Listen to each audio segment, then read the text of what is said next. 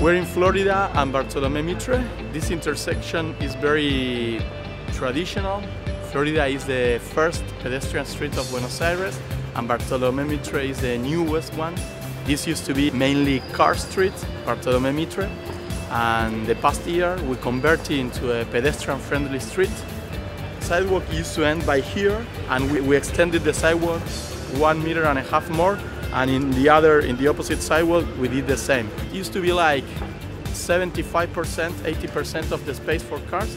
Right now is only 40% or 35% for cars, and the rest is for pedestrians.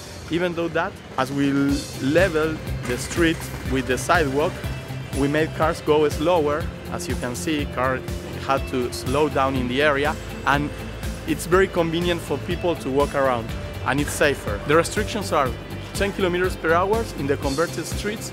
Then from 11 a.m. till 4 p.m., the only cars that can get into the area are cars with a special permit.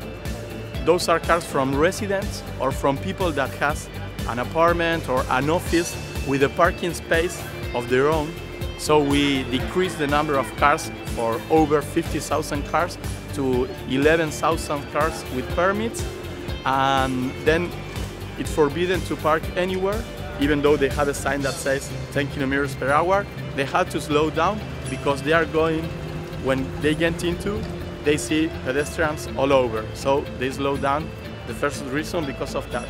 Then we add the bollards in order to put a limit and to narrow the street more than it used to be, to help us to enforce the parking. When you are driving, you feel this pavement. For example, when you go in the avenue, pavement is made for a faster and a more fluid transit.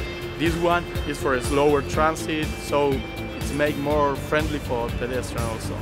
When we started with this program, we set a goal of around 100 blocks to be converted into more pedestrian friendly. Right now we've converted like 75 blocks.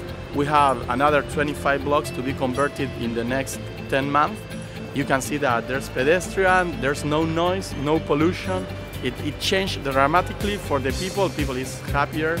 It's incredible, the change.